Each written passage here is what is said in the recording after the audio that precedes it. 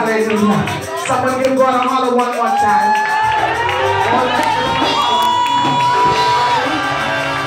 Hallelujah.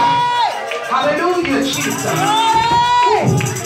There's a sweet anointing in this house. There's a sweet anointing in this house. You may be seated if you can in His presence. We give God praise, glory, and honor. I honor the Holy Ghost, who is indeed head of my life.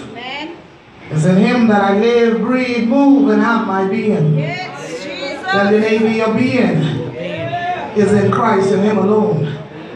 It's the reason, He's the reason why I'm here tonight, still shouting the victory and proclaiming His word to a nation and beyond.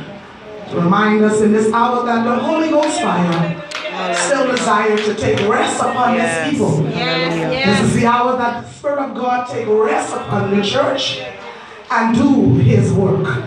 Tell your neighbor, God want to do His work.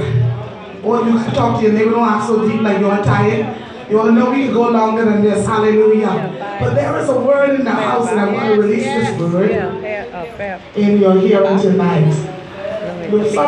Our very topic is for this revival service is the Holy Ghost fire, take rest.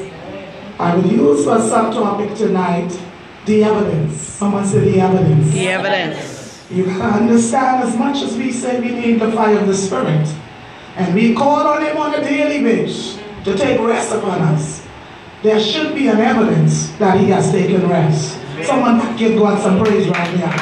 Give God some praise. Give me all this one more. It should be an evidence that He has taken rest in your